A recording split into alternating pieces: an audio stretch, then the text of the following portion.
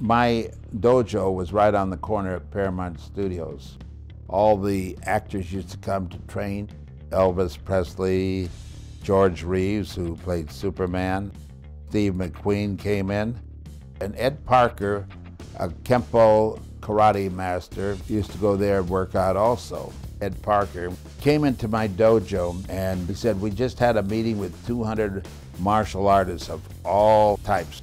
They said this Jim Beck, who was a boxer in the Navy, wrote an article called Judo Karate Bums.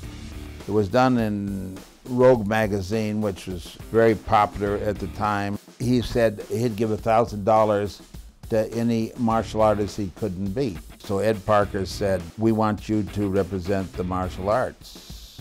I said, why me? And he said, because you're the most sadistic bastard I know or anybody knows. And I'm just good looking, I'm not sadistic.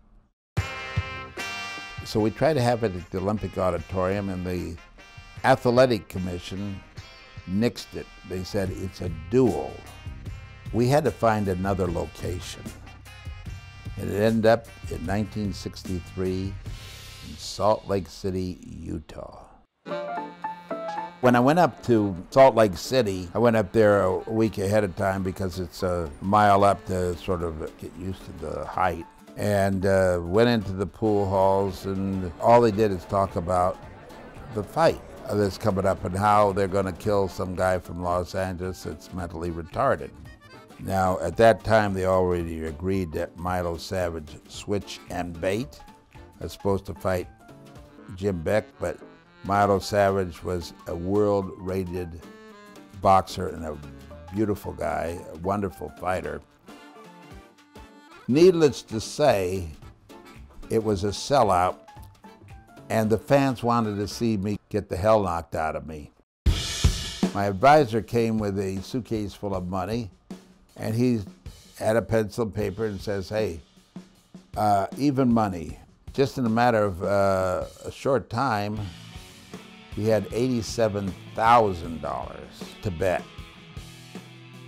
Before the fight, we went into Milo's dressing room.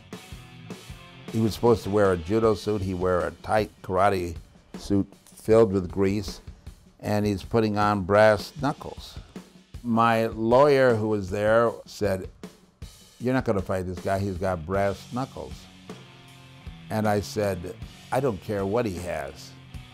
You can give him an axe, a sword, vial of poison in case he's caught. I says, I'll fight him. If I got a leg, I'll break it. If I got an arm, I'll break it. If I got a neck, I'll break it. In my mind, I couldn't lose. And Milo's manager said, you can't do any of those kicks. And you can't do any boxing. You're a martial artist. So I gave him my yellow book on judo, and he says, you can do anything in this book. And I says, can I grab him around the neck and choke him? And he said, yes, if you can. First of all, it was supposed to be a 5-round fight, 3-minute rounds. When I got in the ring, my coach said, it's to a finish. So take your time and watch out for the brass knuckles. As the fight progressed, Milo hit me in the stomach, and I had my judo belt on and broke the belt in half.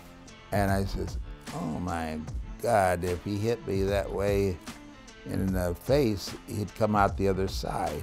And I says, well, it's time for me to stretch him. So I spun in and threw him down in a nice high judo throw. And I got on top of him, and I went to choke him, and he put my hand in his mouth and he bit my thumb. And so I said, Milo, you bite me and I'm going to take your eye out. And I believe if a man has an attitude, you give him an attitude adjustment. So he opened his mouth to say something, and my hand went out, and then I snatched him in a choke. Now, the guy's unconscious, and the referee, he lifts Milo's hand, and the hand goes down. Then he goes to the other side and lifts it up, and it goes down. And so he breaks it up, and he says, "I'm the winner." And so when I was walking to my corner, his body was in the way, and I happened to stand on it. And everybody knows that I didn't do it on purpose. But as you can see in the film, he started throwing chairs and cushions at me.